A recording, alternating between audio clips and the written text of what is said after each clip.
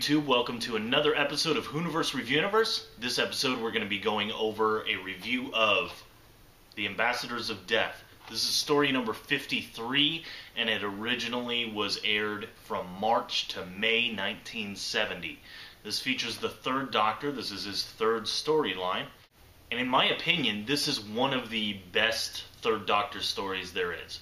If there were a top 5 episodes of each Doctor list, this would be in Third Doctor's list for sure.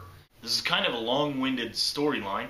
It is 7 episodes long, which is part of the reason I have taken so long to get this review out. I have seen this on VHS, and the transfer from VHS to DVD is completely different. This is one of the biggest differences that I have seen between VHS and DVD. Not only because of the quality is drastically upgraded from the VHS version, and definitely from the original airplay, but in this release, the DVD has color episodes that the VHS and any previous home release has not had. The color episodes have been lost. Episodes 2, 3, 4, and 7 were previously only released on home video in black and white. However, they have since used restoration techniques in order to restore the color back in. And I must say that it actually looks pretty good. There are some places on the DVD that I noticed that part of the scene looked like it had been colorized and some of it had not been. Some of it may have been black and white. It might have just been my eyes playing tricks on me, knowing that I had seen them in black and white so many times. But needless to say, it is a huge improvement. And I forgot, I had known before that this was going to come with the color. But it actually stunned me because I had forgotten, momentary lapse of memory, I guess. And I had forgotten that it was going to come colorized. So it actually kind of stunned me when I got to episode 2. And I had to say, wait, I'm going to go back after watching this. And I had to watch it again on the VHS version to make sure I was right. And it actually, not only that, the quality is really upgraded, as with any of these DVD releases compared to the VHS. The quality, the clarity have all been upgraded, and not in that, not in the George Lucas sense of the word. Anyway, I don't really know how much I can say about this story without giving away too much of the plot, because this story has so many twists and turns. But here goes. I'm going to try to tell you, and I'll just cut out what parts I think will ruin the story as I go along. So basically what's going on is UNIT is investigating that the reasoning behind Mars Probe 7, which a couple astronauts had gone on a craft called Mars Probe 7 to investigate Mars. They land on Mars, do what they got to do, they're coming back, and there is no communication. Space Control is trying to get in touch with them. There is no response back. So they send a rescue mission out. And just one guy in another craft tries to link up with them. They lose communication with him as well. So now Mars Probe 7, Recovery 7, both missing. A total of 3 astronauts completely missing. Nobody knows what's going on. So Recovery 7 lands, comes back. They're not able to get any response from Recovery 7, but it does land on Earth. It comes back on Earth. And they go to retrieve it. They finally do. There's nobody inside. Liz Shaw goes in. Liz Shaw, by the way, is the companion in this episode. And she goes in, and the Geiger counter is at maximum. It is completely irradiated. There's no way that anybody could have survived in that. And if they would have actually been in that, they would have been completely exposed to high amounts of radiation. So here's one little plot twist that I'm going to give away, because I have to really give you a synopsis of the story even. This is one that I'm going to give away. There are 6 huge kind of twists in this story, some of them bigger than others, but this is one I'm going to give away.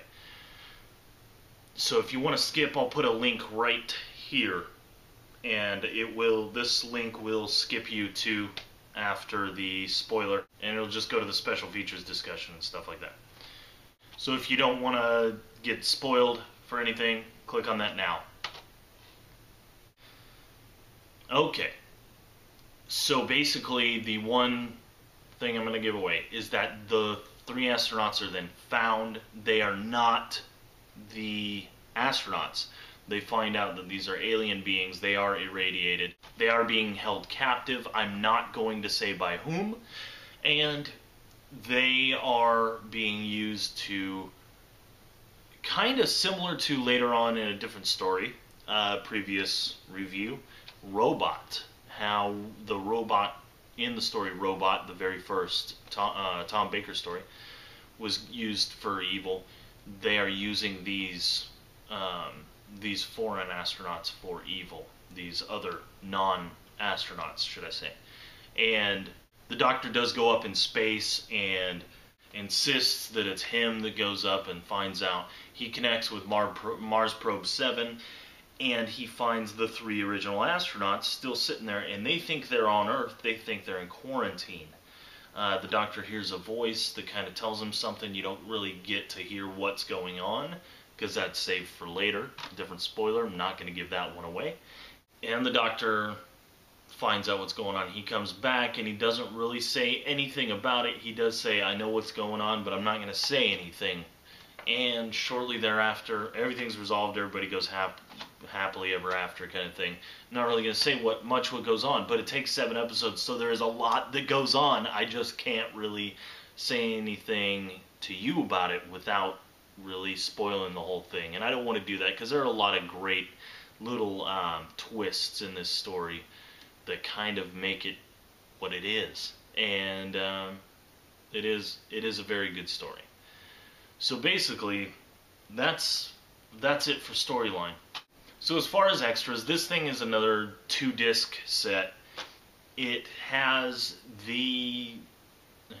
only about 44 minutes of extras on the second disc, and that is pretty much Tomorrow's Times and the behind the scenes. The behind the scenes is called Mars Probe 7, The Making of the Ambassadors of Death. Now almost this entire behind the scenes featurette, it's about 30 minutes long, and almost the entire thing is on 2 things: script writing for the Ambassadors of Death, and stunts. This is a very stunt-heavy story, and it's very early 70s type of stunts. This reminds me a lot of early 70s TV shows that I've seen as far as fight scenes go. There are 2 types of fight scenes in this. There are fight scenes that are heavy on stunts and very light on special effects as far as sound effects and stuff like that. And then there are other scenes where the stunts are kind of light, kind of stage, like on stage kind of play stunts where they're easy, like flips and fake punches and stuff, and heavy on sound effects where the sound effects are almost overdone. But it's early 70s TV. And then there's another little tidbit that's kind of a theme to the entire featurette, is that this storyline was going on in the midst of the hype of the moon landing. The moon landing only happened almost not even a year before the first episode of this aired. The world was still up in a roar about this. It was still the biggest thing that had ever happened in human history. And as far as space exploration was until recently, one of the biggest things that had ever happened in space exploration, and science for that matter. In my opinion, this featurette featured too hard on the stunts and stuff, and didn't really talk about the actors, didn't talk about much other than the stunts and the script writing.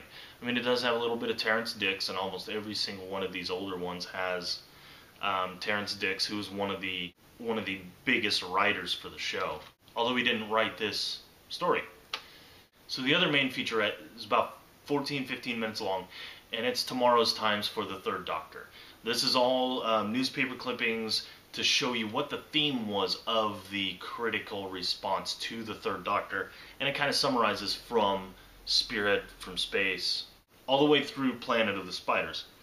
So it does a pretty good job, especially for only being 15 minutes long. I think this was more informative overall, not really specifically on this storyline, but it was more informative than the featurette, unfortunately. There's also the original trailer for the show, for this storyline that was like coming up soon on Doctor Who, and it's kind of like a commercial for this storyline. Then there's also the coming soon, which is Claws of Axos, which is coming pretty soon.